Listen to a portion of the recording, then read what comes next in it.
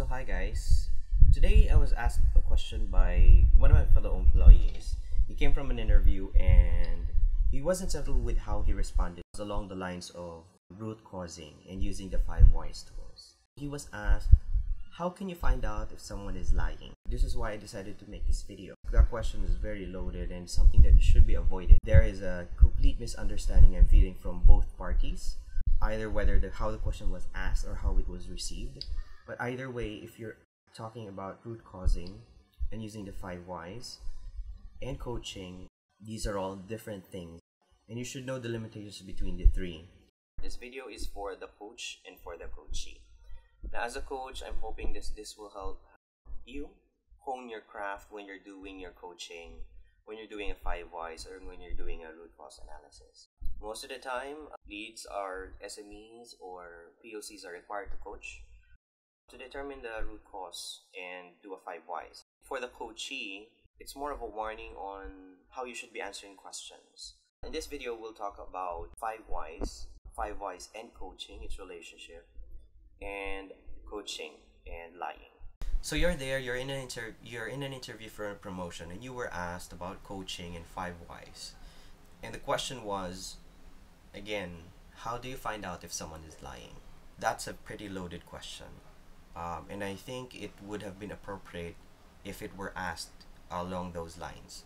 If you were asked that question, I would strongly recommend to answer along the lines of, the point is not to find out if someone is lying or not, but it is also important to find out the truth. Every decision that's very far from reality of the situation will lead to a bad decision. Or why? If you determine a root cause and the root cause was shallow and the root cause was not close to the reality of the situation, your action plan that you'd be creating from that will be misleading. It will probably cause your action plan to fail. What is root causing? What is a root cause analysis? A root cause analysis is one way you try to find out, or you try to get closer to the reality of the situation, or you want to find out the truths behind something. Why did this error happen, or why is this situation happening? Why are these two people fighting? Why are the lines in government offices taking too long? What's wrong with their process and whatnot? Okay, so that's root causing. When doing a root cause, you can use a lot of techniques. 5 whys is just one of them. You also have your fishbone, you have your 7 quality tools, you can have quantitative, qualitative approaches. You can do there are a lot of ways you can use to determine the truth. There is no there are no strict rules, but there are standard tools that you can use. And companies, corporations usually they would come up with their own recommended ways of dealing with problems. And how to deal with problem, you should be able to look for the cause of the problem. That is root causing. 5 whys. 5 whys is just one of the tools.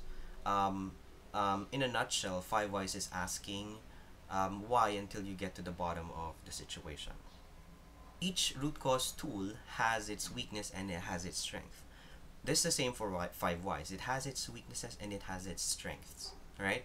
So in most situations, like when you're determining which tool to use, you should be aware of the weaknesses and strengths of each question of each tool.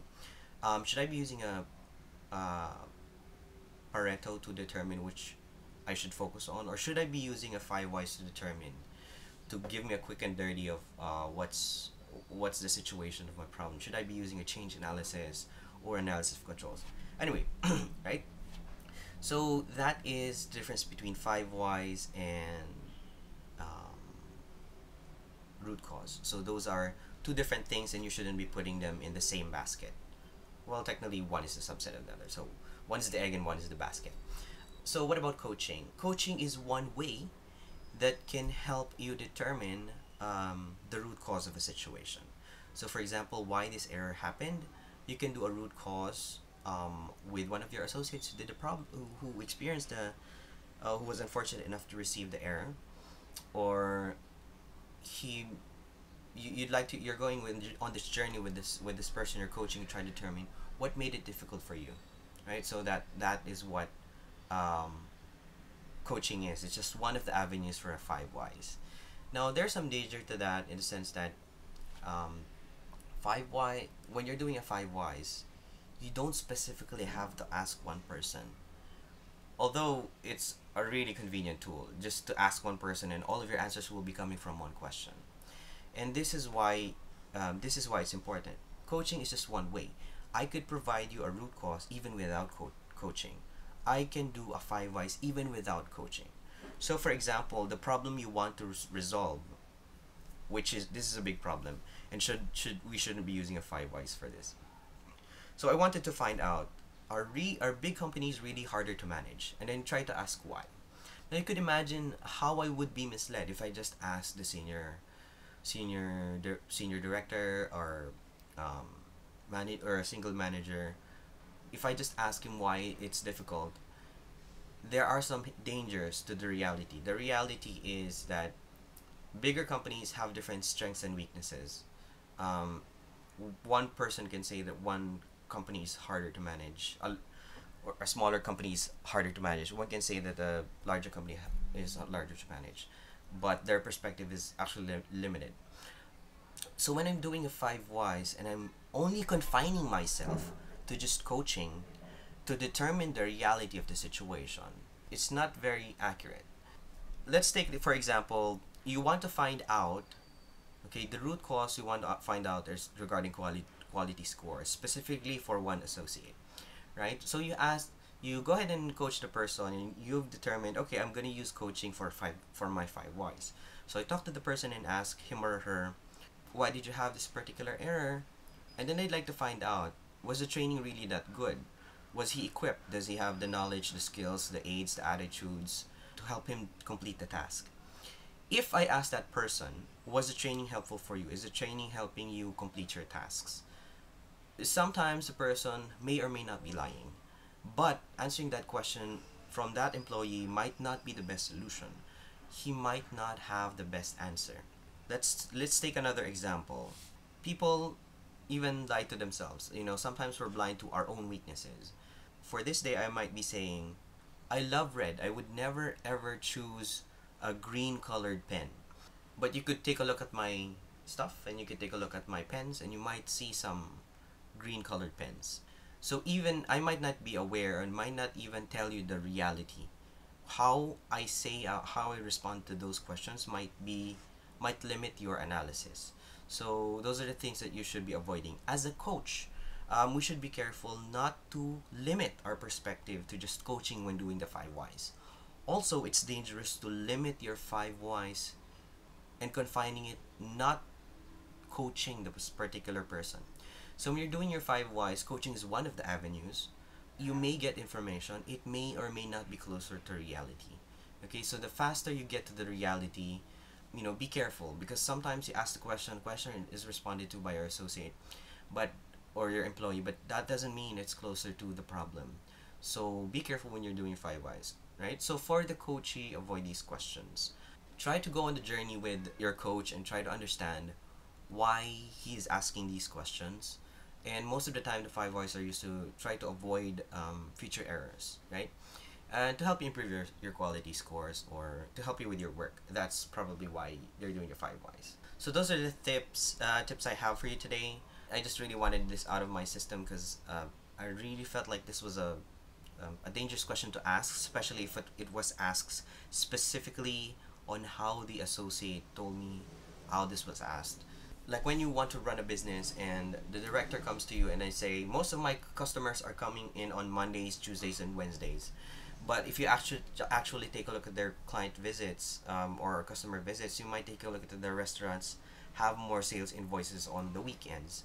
So how they define customer might be different, or there might be clarity. You need to get more clarity on what their objectives are, what they consider as a customer, what they consider a success. The business owner might even be lying. Not just saying that everybody is lying, but lying is just one way. Like I said, you shouldn't be asking an associate how good the training was. You should be asking a training specialist to find out if the training was effective. You should be looking at your level 3s or level 4 assessments, or you'd like to take a look at your level 5s or your cost perspective. If the training was a success. Asking one person then and there might lead you to incorrect action plans, and different root causes, hence different action plans that may cause you more damage than good. Okay, so that's it. I'd like to share that with you guys. I hope you liked the video. If you liked the video, go ahead and click that like button. There's a link down there for you to subscribe. If you have a Google account, go ahead and log in with that. The Google account works now across all Google platforms, including YouTube. So subscribe. You can follow me on Twitter, and I'll have that on the link below. Also, you can follow me on Facebook. All right.